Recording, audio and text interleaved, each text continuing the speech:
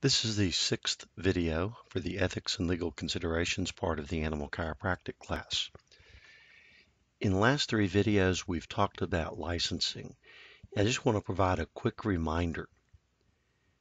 Veterinarians have a general practice to work on animals, so veterinarians will be allowed to provide animal chiropractic without any additional supervision.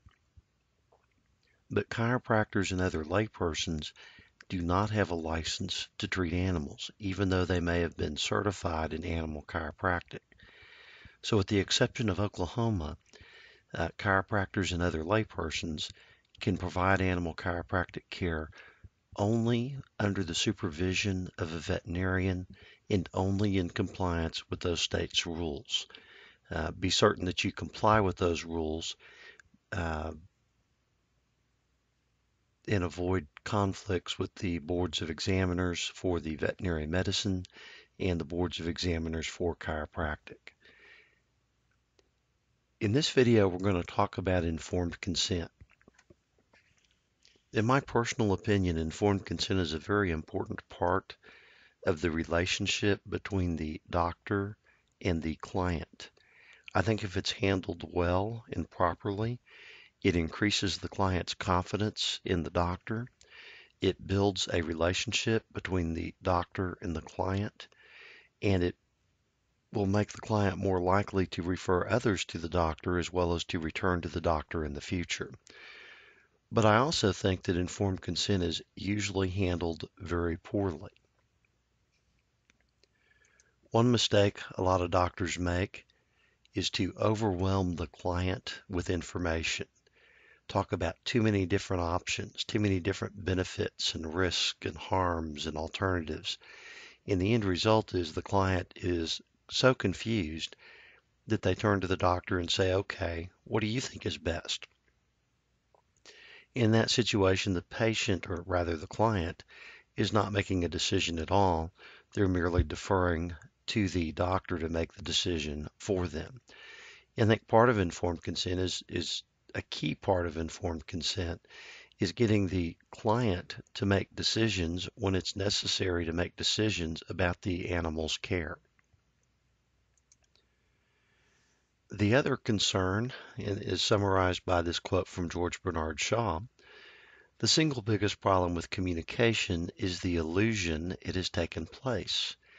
I think in many doctors' offices, both for humans and for animals, the doctors kind of take the position that if they've presented a form to the client that is titled informed consent and the client has signed that form, that means you've met the requirements for informed consent. Now look, I'm an attorney. I'm not going to tell you you shouldn't get informed consent in writing. But I really think informed consent needs to be a lot more than just putting some unintelligible form in front of a client and expecting them to sign it. Informed consent is really an educational process. This is the doctor's opportunity to explain animal chiropractic to the client. What is animal chiropractic? Why is it safer than the alternatives? Why is it more effective for this animal than the alternatives? And does it make sense? By approaching it as an educational process, it's not just about saying, here are the bad things that may happen. It's about talking about the good things that may happen and what's the general nature of animal chiropractic care. I think if doctors will approach it as an educational process, they will obtain informed consent more effectively. Informed consent can improve the doctor-client rapport, that relationship. One of the best ways to protect yourself from malpractice claims is to build a good relationship with the client. As a general rule, people very rarely sue people, or doctors very rarely sue doctors that they like and they trust. But they are inclined to sue doctors if they think the doctor is hiding things or if they think the doctor is not being fair and honest with them. So one of the best ways to protect yourself from malpractice is to build that good relationship. Now, of course, if you have a good relationship with the client, That also means the client's more likely to bring repeat business and more likely to refer others to your clinic. So that rapport is important not just from protection, but also for the purpose of building your practice. So having looked at the benefits of getting informed consent, why is it that so many doctors do such a poor job of getting informed consent? I think one reason is the time involved. It does take some time to sit down with a client, explain what's going on, and provide answers to questions, to engage in a dialogue with the client to make sure that they are making a good decision about the care for their animal. So think carefully about how that works. I think if the doctor will spend time during one of the first few visits, usually the first visit is the best visit to spend this time, and will spend a little more time with the client to discuss questions and to discuss the situation, it will make it possible for the doctor to spend much less time with the client in the future because the client already understands what's going on and what the doctor is doing, and they've had their questions answered. So it's a deferred benefit. Providing the time or spending the time up front provides the deferred benefit of being able to spend less time in the future, as well as the benefits of this increased relationship. So it's a good idea, especially with new clients and new animals coming into the office, to block out enough time so that the doctor has time to spend with that client and work on building that relationship. I think the other reason doctors are less inclined or don't do a very good job of getting informed consent is they look at informed consent as a situation where they have to step in and say, here's all the things that can go wrong. Here's what happens if a mistake if occurs. Here's what the bad results can be. And I think they'll be more effective at getting informed consent if they remember that this is really the educational process.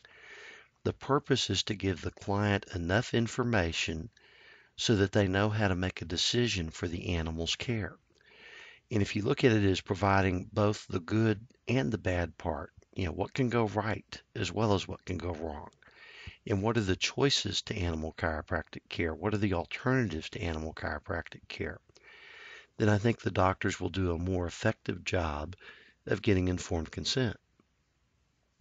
Now, of course, I also think some doctors, and this probably applies to MDs more than any other profession, some doctors just flat don't like talking to their patients. And those doctors don't do a good job of getting informed consent because they don't like the idea of communicating, period. So why is informed consent important? Informed consent, again, is really about the client's freedom of choice. The client gets to decide, is the patient going to receive traditional veterinary medicine? Is the patient going to receive surgery? Is the patient going to receive pharmaceutical care? Or is the patient going to receive chiropractic care? Or is the patient not going to receive any care at all? Now, for a client to make that choice effectively, they need to have enough information to understand what the choices are. Laypersons cannot be expected and should not be expected to have all that information at their fingertips. But the professionals, the animal chiropractors who are veterinarians and chiropractors, should be able to explain enough information to the client for them to make that decision.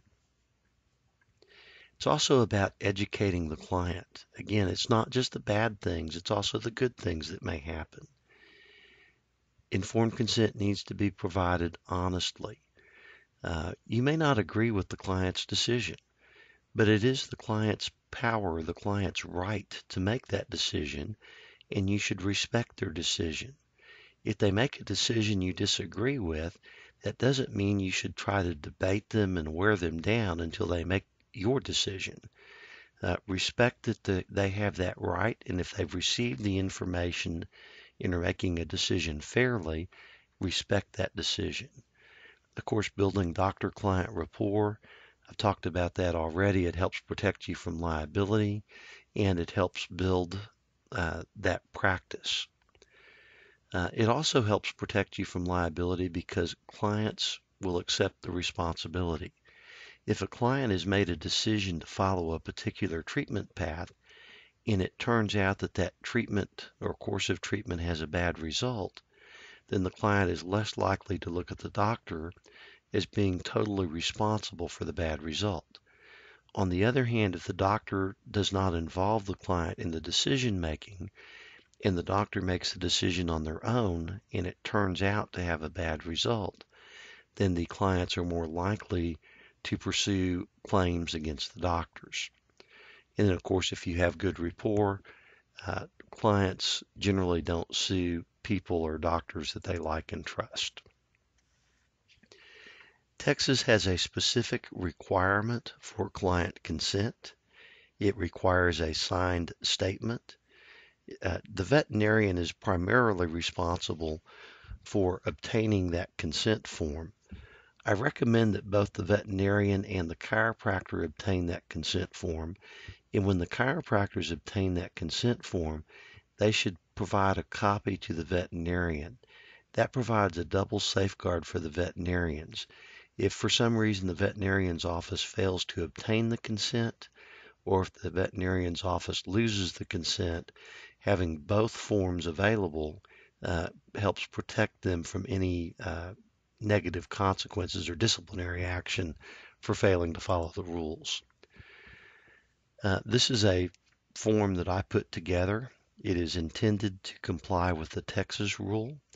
It may or may not comply with other states' rules, but the idea is to identify or provide enough information about the client and the patient, and to provide enough information about the veterinarian and the chiropractor so that everybody is on the same page.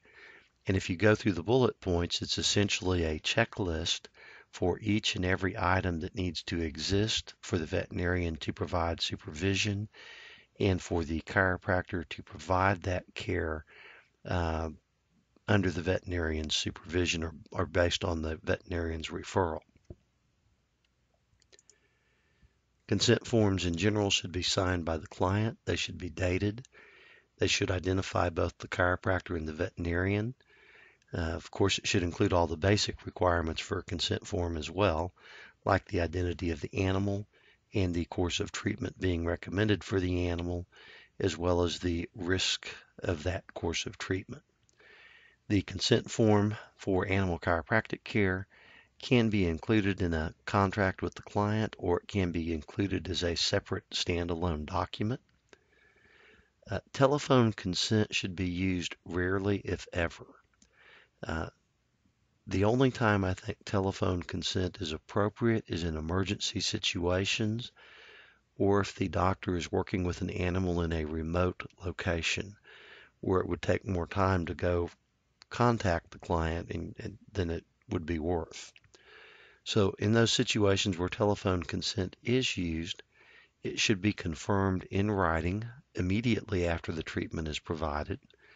And in today's world with emails, it should be fairly simple to provide that written consent very quickly. And if possible, the consent should be confirmed by a second witness listening to the telephone conversation. That's not always possible, but when it is, that's a good way to confirm the informed consent. So that's a very brief overview of informed consent. I'm sure that you have received more education about informed consent as part of your veterinary education or part of your chiropractic education. And this is, again, is really intended just as a quick reminder of the value of informed consent and some ideas about informed consent that are specific to animal chiropractic. In the next video, we'll talk about mistakes and how you should respond when things go wrong.